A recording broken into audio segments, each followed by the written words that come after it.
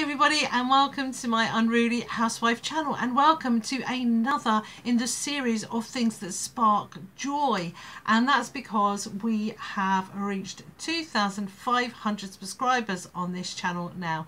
How exciting. I can't thank people enough.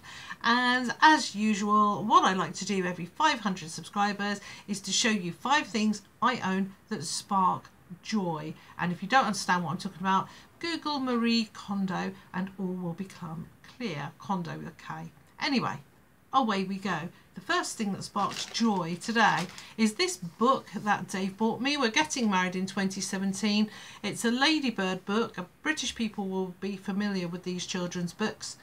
I'm not sure about Americans, maybe not. But what they've done now is somebody has brought out a series of Ladybird book parodies, I suppose, that have an adult theme, but they've kept the old drawings. And believe me, I mean, this is set of paintings. This is so much fun for me because I had these books when I was little. So this one's called The Wife, and I'll read you this one just because it's fun. This is kind of, as I say, an original sort of picture.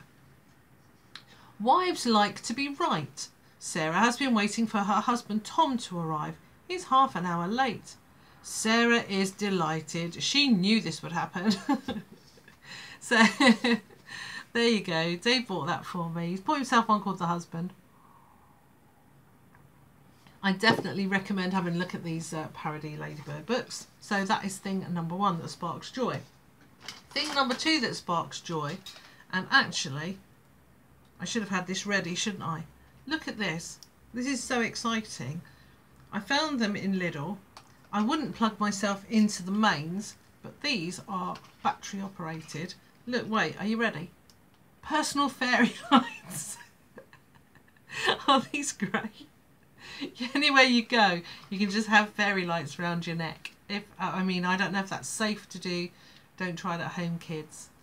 I'm trained. My father was an electrical fitter. So there you go. Personal fairy lights. Hi to the builders working on the house opposite. Yes, it gets worse than me just talking to the windowsill. It's girly YouTubers quite often have fairy lights, don't they? Men apparently don't seem to have to, but I'm going to keep those on anyway.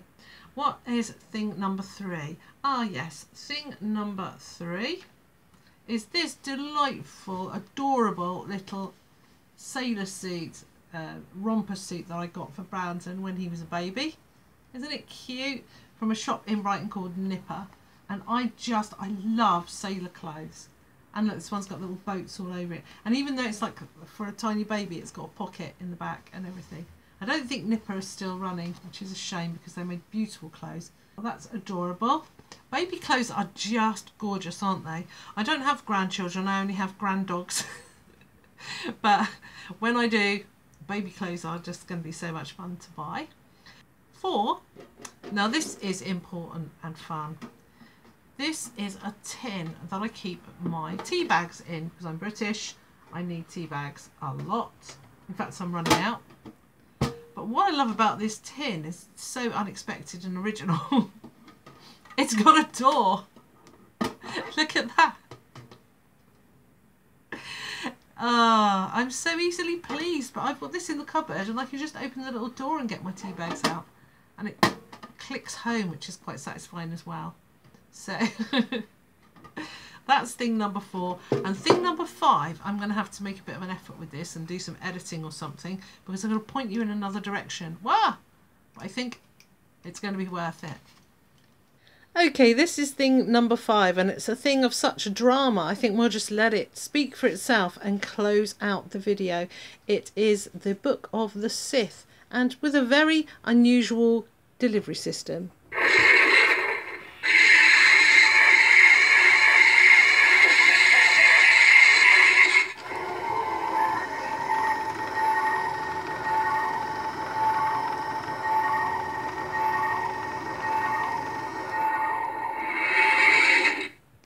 I love you all. Bye bye.